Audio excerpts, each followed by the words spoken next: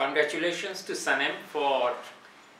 completing a decade of productive research and research-related activities. I think over the years, SANEM has established itself in between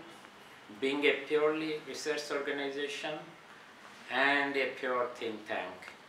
And it has struck a fine balance successfully between academic rigor and policy relevance of the research it does, or between doing serious, hardcore research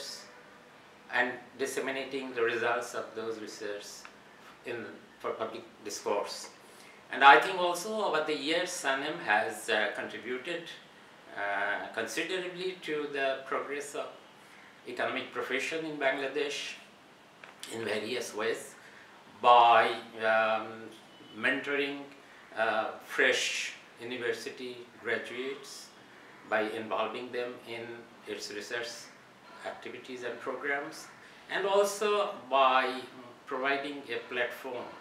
for research active economists for networking and collaborating with senior researchers at home and abroad. In terms of the choice of research themes,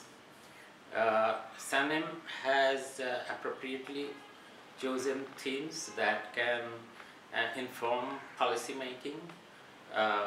both within and across South Asian countries, such as issues related to South Asian economic integration and regional trade, or poverty themes where South Asian countries can learn from each other's experience, or macroeconomic policy making where the countries can coordinate each other's policies.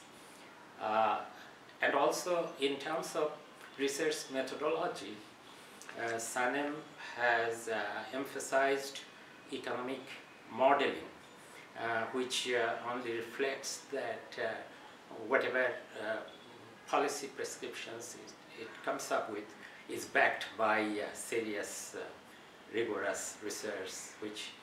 economic modeling is all about. It has been my privilege to be to have closely observed how SANEM has grown over the years in stature among the research community in this region, and I wish all success for SANEM.